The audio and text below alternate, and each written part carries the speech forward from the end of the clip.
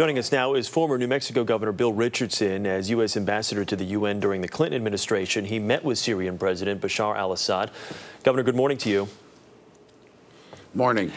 From what we're seeing now, this looks like a regime that is on the brink. How strong a hold on power does President Assad currently have? Well, unfortunately, I think he still has a lot of power there. But what is evident is that those streaks of moderation and reasonableness that a lot of people, including myself, saw when we met with him years ago, have vanished. He's repressing his people. He's torturing. He's striking protesters with full force. He's defying the international community.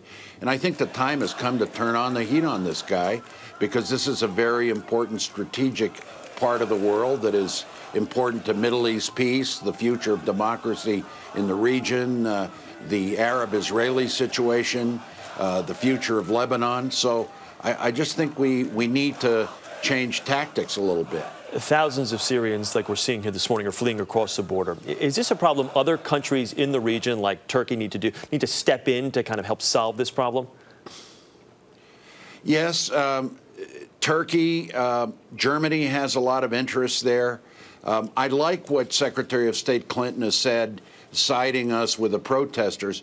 But I think we have to look at other options. You mentioned other nations. We need to start some economic sanctions on Syria.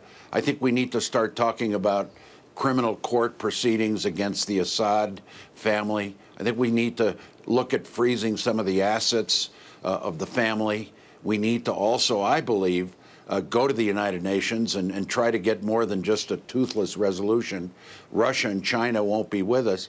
But this is not a Libya. This is an area that's very important to American interests. And we have to be careful, because another issue, Chris, is do we want a regime there instead of Assad that is worse than Assad, that is more tied to Iran, to Hezbollah, to Hamas? So you've got to be very careful. I think the administration is being very careful. But now, with these huge refugee outbursts, with the violence, with the continued repression, with the fact that Assad is snubbing his nose at us and the international community, I think we need to turn on the heat and push some new policies. Any specifics that you're thinking of? I mean, President Obama issued an executive order to freeze U.S.-based assets of President Assad, but short of a military intervention, you talk about what other countries can do. What can this country do?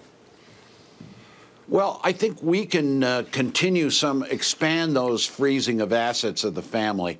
I think we can lead an effort like we did against Libya for economic sanctions, persuading countries like Germany and others surrounding Libya. We can go to the International Criminal Court. That always strikes fear in the eyes of dictators, as has happened in Sudan and Libya.